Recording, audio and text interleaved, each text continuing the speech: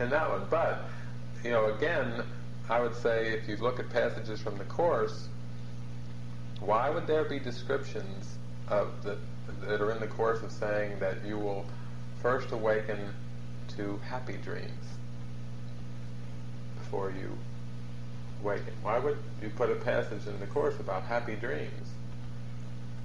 Dreams that are purified of all the intentions and purposes of the ego, that you just have you're right-minded and you're kind of like in the position of the dreamer of the dream. Wouldn't that be happy? To know that you're free, that there's nothing on the screen that can influence you or affect you, that can take away your happiness? I mean, to me, that's been my experience in working with the Course. There's a gentle presence, there's an easygoingness about life. There's no more rush involved. There's nothing to defend. There's nothing to prove to anyone anymore. There's nothing to be right about. And there's a lot of peace and joy. That, to me, that intuitively feels like that's the way it would be, and that's the experience that I have, that it is that way. But this is addressing the mind, again, that believes that it's part of the world, and that to give up the world is going to involve some type of cost or retribution or vengeance. Well, it's like, that scenario makes sense to the ego. Okay. The other scenario makes sense to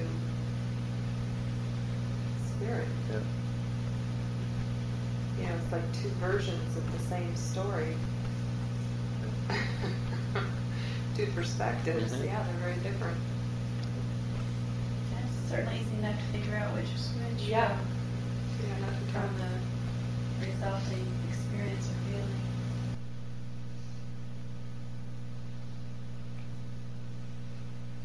Vengeance must have a focus. Otherwise, is the avenger's knife in his own hand and pointed to himself, which we have discussed earlier. Same exact example. And he must see it in another's hand if he would be a victim of attack he did not choose. And thus he suffers from the wounds a knife he does not hold has made upon himself. So the projection of the guilt is out onto something in the world, even though here where he's using it. It's important to put the knife in somebody else's hand. Right. So, the old thing of, you fired me, that hurt, that upset my life, or I got this disease because I was near the love canal, or a tornado or a flood ripped away or washed away my home, or all the different things that seem to be sources of upset that are rooted in the world are just, this is a symbol for it, of giving the knife to another's hand and saying, I am victimized by a person, not myself, or I'm victimized by a world, something in the world, not myself. Or as we shared the example, it's a little more subtle, that I'm beating up myself or someone who has a self-inflicted wound. Again, it's still something that's taking place out on the screen. The mind still isn't aware that it's a mind. It's believing that if it can believe it can attack itself, it certainly is not perceiving itself as mind. Because mind can attack. There's no attack. Mind cannot attack.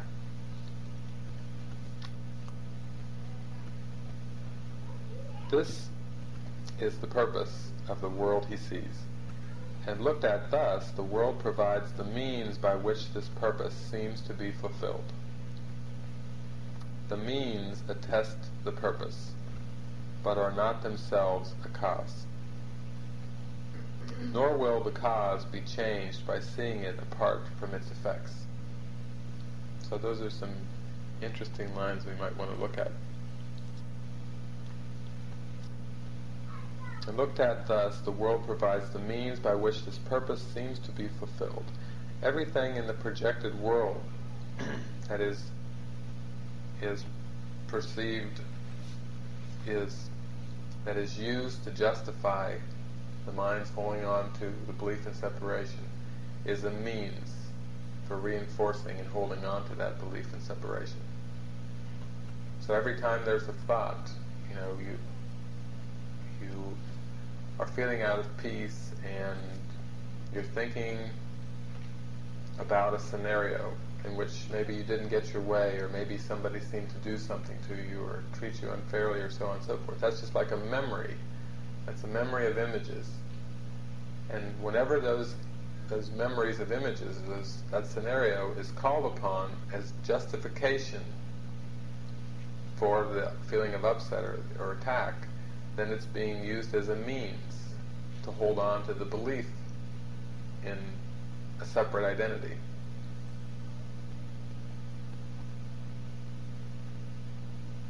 Now the stepping stone, again, would be to let go of the purposes of everything, of starting to see that there's nothing in any of those scenarios that is the cause of my upset. And the stepping stone would be to say, okay, I want a different way of looking at the world, where the body and the world and all the seeming objects in the world are given over to the Holy Spirit and used for another purpose. So, as a stepping stone, you could say that the body has two purposes, the Holy Spirit's purpose and the ego's purpose. Really, what it comes down to, much, much deeper than that, is that there's just two perceptions of the world, and that in the perception of the Holy Spirit, nothing in the world is used to justify attack, the belief in separation.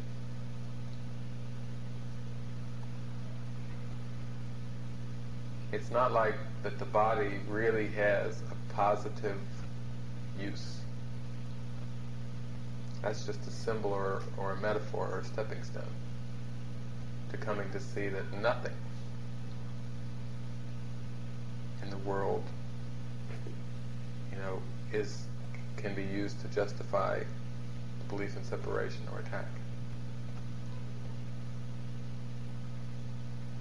A lot of times people will want to just use the metaphor that the body has used, we'll say, as a communication device.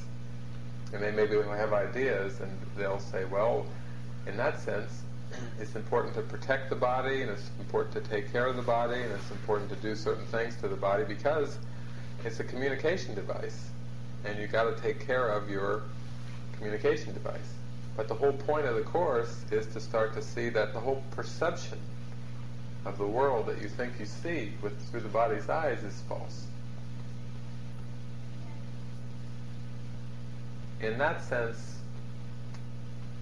you could think of not only the body as like a means, but really the miracle is the means of the Holy Spirit.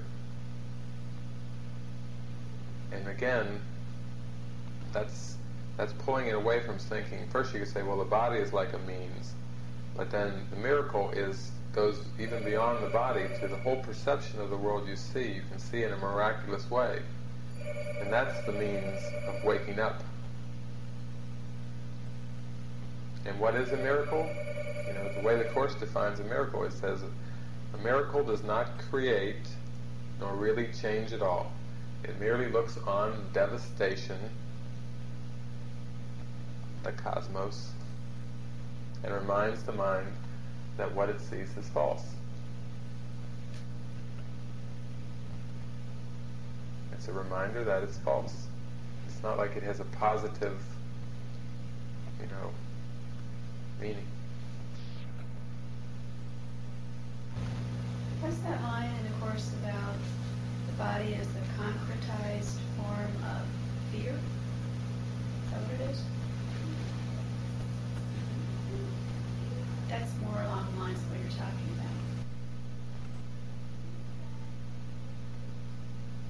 Again, it's just saying don't get caught on the rungs. First of all, early in the course, which is right around the late 90s and early 100s of the first edition, Jesus is coming right out and he's saying, yes, you have two purposes in your mind. The ego uses the body, for example, for pride, pleasure, and attack, and the Holy Spirit uses the body solely as a means of communication. So that's early on, and the body is still being described as if it is a thing in and of itself.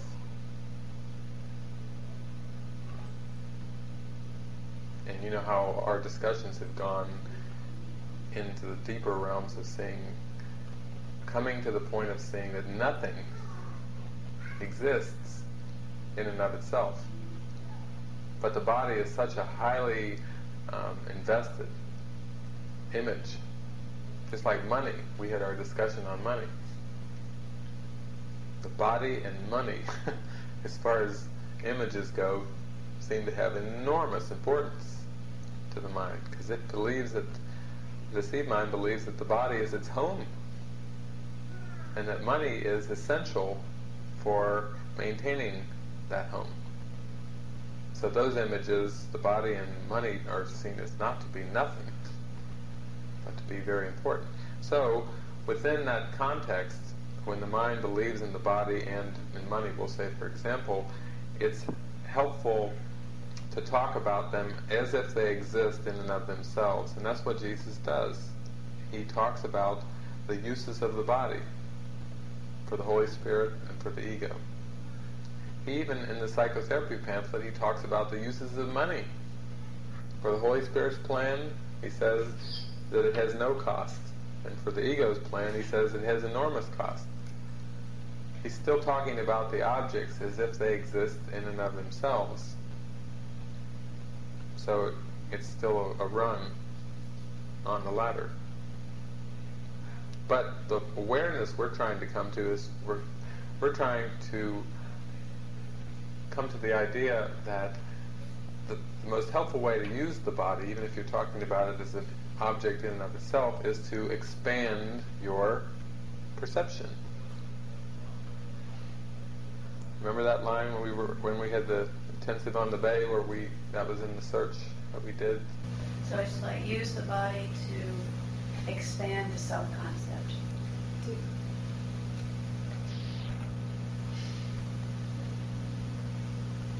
Is that what you're saying? Use the body as a tool for having a much more expansive concept of oneself, so that ultimately it can be let go of altogether. Well, if we follow it out, even say to use the body to expand perception, you can tell there's a process involved in that. That's still a metaphor. What does the expanded perception show you? I mean, what does the miracle show you? That the false is false, that images are images, that all illusions are the same, that there is nothing in and of itself.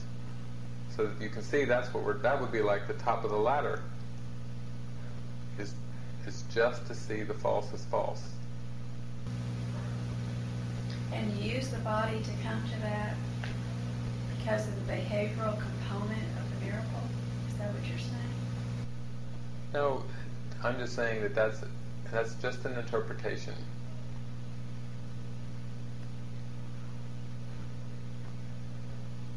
In other words, to use the body, you have to believe it has existence in and of itself. You can see where that's an assumption. And so a stepping stone would be to say to use the body to reach an expanded perception. To use money to reach an expanded perception. When you say use the body to reach an expanded perception, you're speaking of the behavioral component of the miracle that prepares the mind, as it were, for recognizing the false as false. Well, no, again, we can come at it from that angle if you want. To talk about the behavioral component of the miracle The only